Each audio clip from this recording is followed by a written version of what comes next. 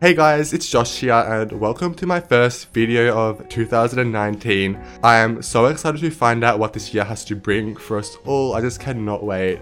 But anyway, jumping right in, you're probably wondering why does this build start from the interiors, and that's just because I may or may not have forgotten to click that little record button before I started building this house, so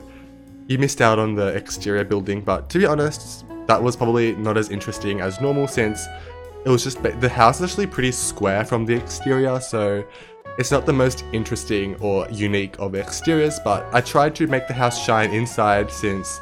I did try and make it really different from all the kinds of modern houses I built in the past, because I did actually base this floor plan off a real one that I found online, and there was also actually a picture included of the front of the house as well. So the front of the house and the floor plan of the house was actually inspired by things found online. I actually haven't really done a floor plan from real life kind of build before, so it was actually heaps of fun. If you haven't done that before, you should definitely try that out because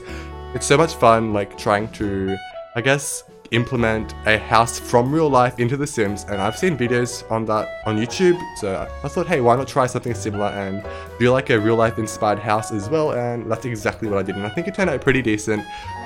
This house was a 4-bedroom house, but 1 bedroom was left pretty bare so that you can do whatever you like with it, so you can probably convert it into some kind of bedroom as it's meant to be, or you could turn it into like a hobby room, a secondary study, because this house does have an actual dedicated study, but it's pretty small, so if your sim is like a businessman or a businesswoman, then maybe you could make use of the empty bedroom and put like a really big study with a lot of bookshelves and a lot of file cabinets and stuff like that inside. Your sim can have plenty of room to work from home if they wish. And another interesting feature of this floor plan was that it had a secondary kitchen. I believe they called it like a scullery, which I guess is where your sims could prepare food even when there's guests over without like being a nuisance or like make the house look messy. So I guess if you wanted to bake a cake and you had lots of guests over, you could bake it in the scullery and bring the cake out once it's all ready to bake and put it in the stove, and basically all the mess stays out of sight and out of mind to the guests, so the house could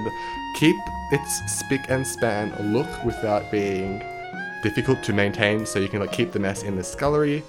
But anyway,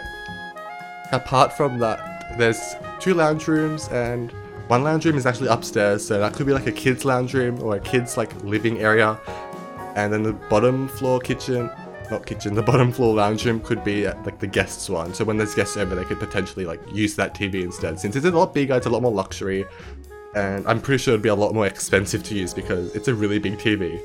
But anyway, on that note, I think I'll leave you guys off here since I'm pretty strapped for time in terms of recording this, since this is the new year. There's a lot of things happening and a lot of things to get ready for. But anyway, there will be screenshots at the end of this. I hope you guys enjoy, and I wish you guys all a wonderful 2019. And oh, I've almost forgot to tell you guys, if you'd like to find this build in the gallery, you could find this by looking up the Oasis. But anyway, I'll see you guys in the next video. Bye guys!